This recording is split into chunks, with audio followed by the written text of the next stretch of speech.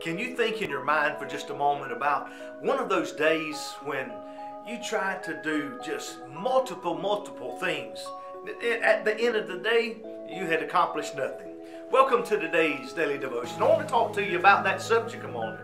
And today our title is Meaningless Things. In the book of Ecclesiastes in chapter 2 and verse 11, and it says, "Yet when I surveyed all that my hands had done and what I had toiled to achieve, everything was meaningless, a chasing after the wind, nothing was gained under the sun." This is the words from King Solomon. I mean, one of the greatest, the richest, nobody has ever had the monies like King Solomon. I mean, a very wealthy. And he's describing here about all of his wealth, and if you read the scriptures before, you'll see King Solomon said, listen, there was nothing that I didn't have.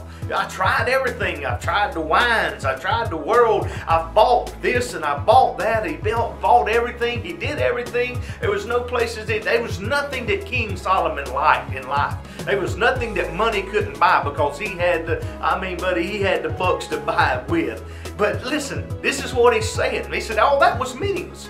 Everything that I spent money on was meaningless. He said, everything that I gained under the sun was meaningless. There was nothing that I accomplished by the physical things of this world that meant anything. In other words, what he is saying, he was saying he chased after the world and the world left him empty. There was nothing that he gained inside of his soul that filled the emptiness that he had there. Nothing. He could buy nothing. He could go do nothing. He could not have anything. He had whatever he wanted at his beck and call. He would click his finger and it was there. He could just say, do this, and it was done. Whatever he wanted was there. But he said, I'm still empty inside. There's still something missing.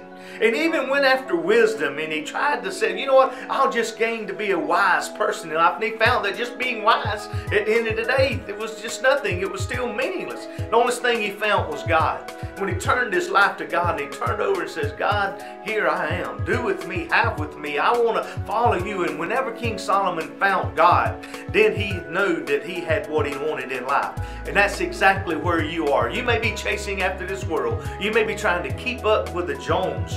You may want this because somebody else has got it. You may have properties all over the universe, but all of it's still going to leave you empty. You're still not happy. The only way you'll find happiness is in your life is to find yourself to God in His Son, Jesus Christ. Everything else is meaningless. You see, God says to me and you, He said, wait a minute. He said, all these things that you have on earth is nothing compared to what I'm going to give you in heaven. So we don't need to worry about the things here on earth. We need to worry about the heavens. I hope this is a word of encouragement to you. God bless you. We'll see you again soon.